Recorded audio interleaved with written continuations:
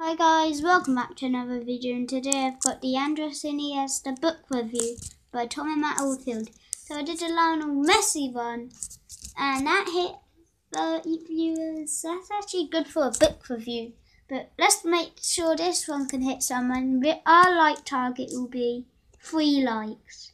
That's not a lot, so you can hit it, because I know. So 3 likes on this video. Let's get into it. So as he stood in the tunnel with his teammates behind him and a pitch ahead of him, Andres smiled to himself. He repositioned his armband one last time, closed his eyes. Andres was always smaller than his friends, but refused to let that stop him become one of the most skillful footballers ever. Iniesta tells of how his talent and hard work shone through as he became captain of Barcelona and went on to score the winning goal in the World Cup final against Netherlands in 2010 in South Africa. 1-0 Spain, that was extra time. But guys, Andres Iniesta is a midfielder who plays for Vissel Kobe now, if I'm right.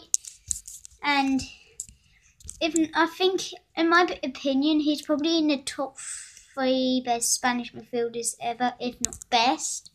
And guys, I recommend you buy this book. It's a Tom and Matt Oldfield book.